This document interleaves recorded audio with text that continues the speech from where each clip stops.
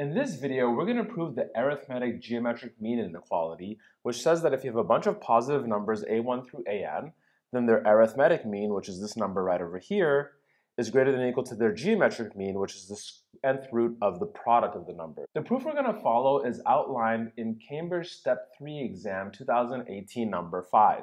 So what I want to do is start by discussing the different steps so that if you want to try this yourself, you can, and then we'll discuss a solution. So the first step is to make a relationship between the following expressions.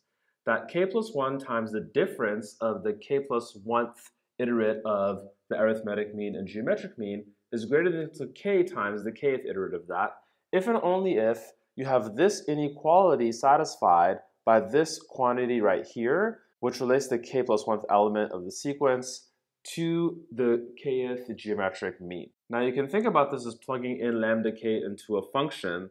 That function is x to the k plus 1 minus k plus 1x plus k, and then establishing that that function is actually non-negative.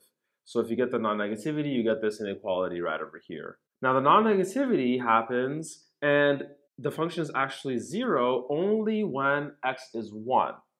And you can use that combined with what you prove here to piece together that you have this inequality and to show that equality holds if and only if all of the entries of your sequence are actually equal. It'll be beneficial for us to think about our sequence as an infinite one consisting of positive numbers, a1, a2, a3, etc. onward, and then thinking about the arithmetic mean and geometric means as two sequences of numbers indexed by the natural numbers n. Okay, so if you want to pause the video, give this a try, trying each of these steps, and we'll discuss the solution. So first, let's look at part 1. I'm going to start with this expression, and what I'm going to do is rearrange it so that this is on this side. So we're looking at the expression k plus 1, a k plus 1 minus g k plus 1 minus k times a k minus g k. Now, k plus 1 times a k plus 1 is the sum of the first k plus 1 numbers in our sequence. Similarly, k times ak is the sum of the first k entries in our sequence. So if we pair these two things together, we're going to be left with ak plus 1 itself.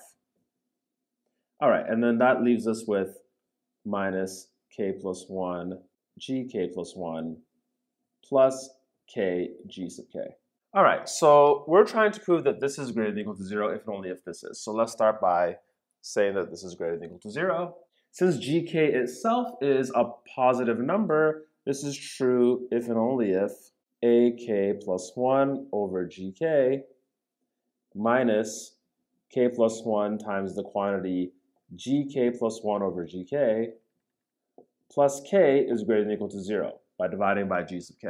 Okay, so you might notice something here. We have a lambda k to the k plus 1, and that's precisely this thing right over here. We have the k plus 1 coefficient like we do here, and we have the k here, so it seems like this must be lambda k, and let's actually check whether or not that's the case. So we'll start with lambda k, that's ak plus 1 over gk raised to the 1 over k plus 1, and we'll write it as ak plus 1 raised to the 1 over k plus 1 times 1 over gk raised to the 1 over k plus 1. Now ak plus 1 itself can be written as the product of the first k plus 1 entries divided by the first k entries. And we have that raised to the 1 over k plus 1, and we still have this piece right over here. Now the denominator here is gk to the k, and the numerator is gk plus 1 to the k plus 1. So in total, we get gk plus 1 to the k plus 1 raised to the 1 over k plus 1, which is gk plus 1. And then in the denominator, we have gk to the k raised to the 1 over k plus 1. Right, so the exponent on g sub k in this whole thing is k over k plus 1. Then we have this extra 1 over k plus 1, which gives us 1 as well. So in the denominator, we have gk. So it is the case that this quantity is lambda k itself. So subsequently, this inequality is the same statement as this inequality right over here, which is the inequality that we actually wanted. Great. So this inequality does happen if and only if this one does. And so we've dealt with this first part of the problem. Now let's analyze this function and look at when it's non-negative, why it's non-negative, and use that together with these conditions to determine why our inequality is true. Okay, so now let's analyze this function here and prove that it's non-negative and it being 0 if and only if x equals 1 using some calculus. So let's differentiate first. The derivative of this function is k plus 1 x to the k minus the quantity k plus 1, which we can factor into k plus 1 times the quantity x to the k minus 1. Critical points happen when this function is 0, and that happens only when x is 1. So we get a critical point at x equals 1. Now to classify that critical point, we need to take a second derivative. The second derivative is k plus 1 times k times x to the k minus 1. And so f double prime at 1 is a positive number. It's this product right over here. And so this thing is a local minimum. Now let's look at the first derivative to get a sense of what's happening with the actual function. So we have two regions. One is before this critical point and one is after this critical point. Before this critical point, our derivative looks like k plus 1 x to the k minus 1. And since x is between 0 and 1, this value here is going to be strictly less than 0. So we'll have that the function is decreasing on this interval. Now in a similar light, this quantity here is going to be greater than 0 in the interval 1 to infinity, so this function is increasing here. All right, so we have this function, and we have a local minimum at x equals 1. The function decreases to that local minimum and then increases afterward. So that means that this local minimum for x greater than 0 is actually a global minimum. Right? It is the minimum of the function. Now the actual value of f of 1 is 1 to the k plus 1 minus k plus 1 times 1 plus k, which is 0. So we have that this function has a global minimum at x equals 1 with a value of 0. So the function itself is greater than or equal to this value, 0, and equality happens only when x is 1. And that's exactly the thing that we were trying to prove. So we're happy. Okay, so the final thing for us to establish is why an is greater than or equal to gn for all n. So we're going to exploit this inequality right over here. And lucky for us, for any k, this inequality is going to hold no matter what. And the reason is this happens if and only if this happens, right? And then we establish that this actually does happen because this function is non-negative for positive values of x. Okay, so we have that k plus 1, ak plus 1 minus gk plus 1 is greater than or equal to k, ak minus gk for all k. Okay, so first of all, we actually know that a1 minus g1 has to be greater than or equal to 0. They're actually equal. They're both equal to a1 itself. Okay, so you can think about this process then as being inductive.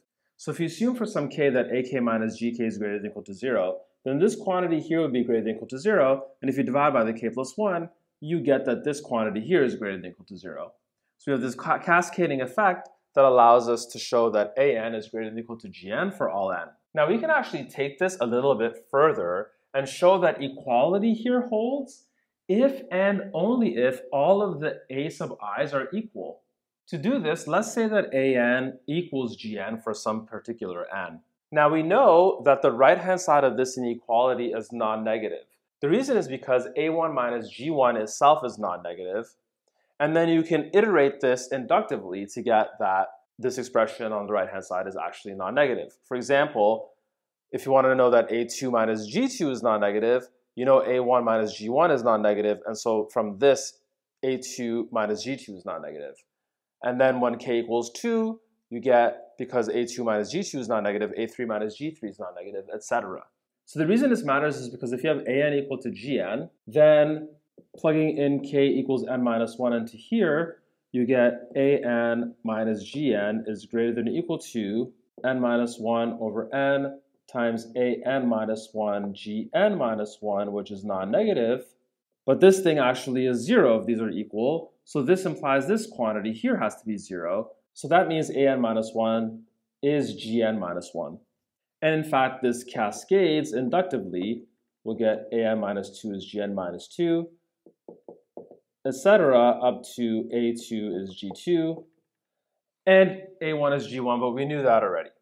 So now if we have all of these being equal, then these expressions are all 0 for k between 1 and n minus 1. This being equal to this actually means that this expression on the left is 0.